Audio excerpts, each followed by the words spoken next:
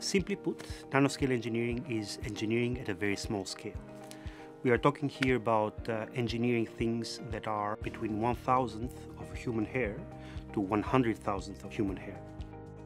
The fundamentals of nanoengineering is about looking at how the properties of the materials, for example, change at nanoscale.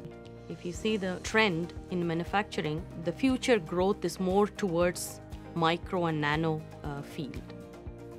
In this new MSc program, I teach a module called Nano and Micro-Architected Materials. Essentially, I teach methods and technologies to architect or to engineer materials in this nanoscale. So the module that I teach, precision manufacturing, is where the students will learn about additive manufacturing and other precision machining techniques. The components that are manufactured using the precision manufacturing techniques are generally used in medical, aerospace, automotive, and other industries. With this program, we have tried to encapsulate as much as possible experiential learning. This is a type of learning where students, and indeed everyone, can learn by doing.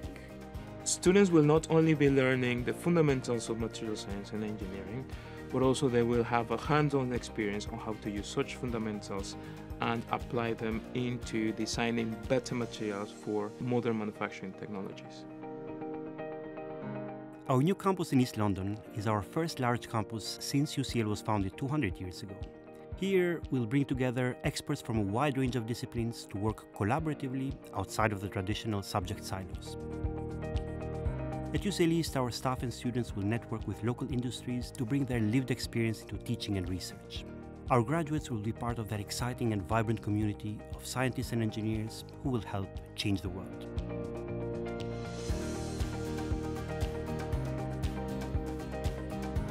Group manufacturing challenges is about to give students realistic scenarios that from the real-world problems for them to apply the skills and knowledge they learned from other modules. This will bring everything together you've learned in this program, including theoretical knowledge and hands-on experience, into exciting challenges. All of these skills will practically create students who are very employable. The current needs of industry are to have graduates who know how to do things and who are confident with a variety of techniques.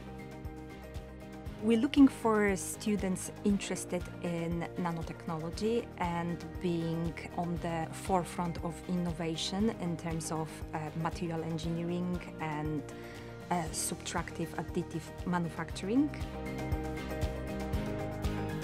Our prospectus is now live. If you have any questions, get in touch with us, and if it is right for you, we look forward to receiving your application.